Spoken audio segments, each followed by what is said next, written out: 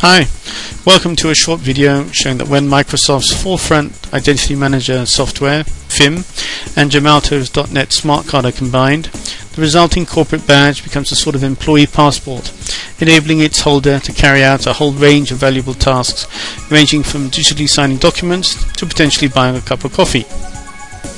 So now we're looking at the architecture of a typical FIM deployment.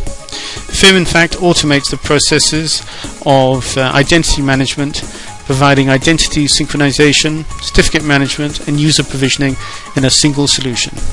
As a result, IT organizations can define and automate the processes used to manage identities from creation to retirement. The user has access to a portal which allows them to carry out a variety of operations themselves, such as requesting smart cards, requesting or renewing certificates, requesting the unblocking of a smart card, or indeed requesting authentication via a one-time password.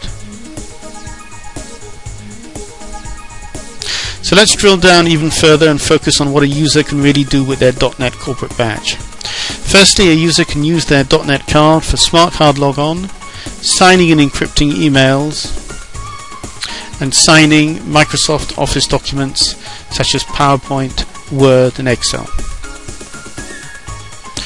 Off company premises, when an employee is working from home or traveling, then either the same .NET company badge can be combined with Gemalto's SA server for authentication using a one-time password, or the employee could use another device such as their telephone on which they have the Protiva one-time password application installed.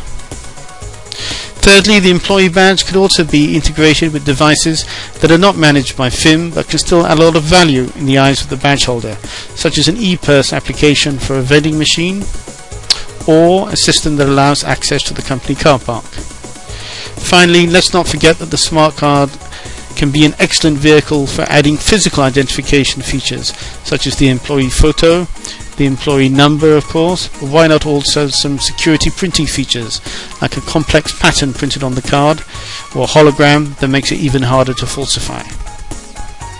So let's move to our demonstration now. We're on the user portal and the user has just clicked on request a permanent smart card, clicks on next, inserts their smart card, and now keys have been generated. A request for certificates will be made. The user types in their PIN. The certificates are generated by the certificate authority, and they are then written to the smart card.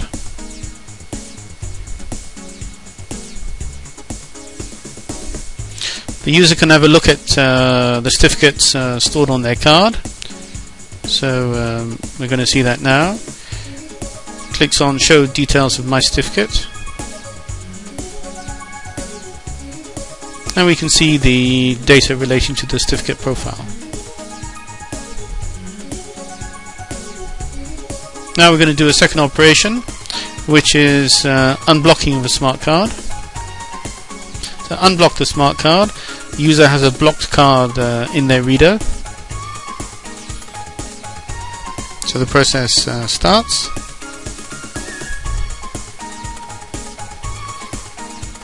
The user can provide some data about why and how their card became blocked. Clicks on next. Selects the reader in which the card is inserted, and then the user is asked to choose a new PIN and to confirm it.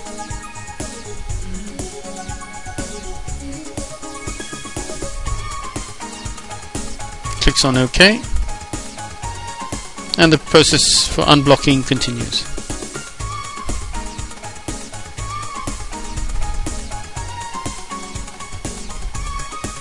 So there we are, the card is unblocked, and that's the end of our little video. Thanks for watching, and please be aware that there are other use case videos on this portal. Bye bye for now.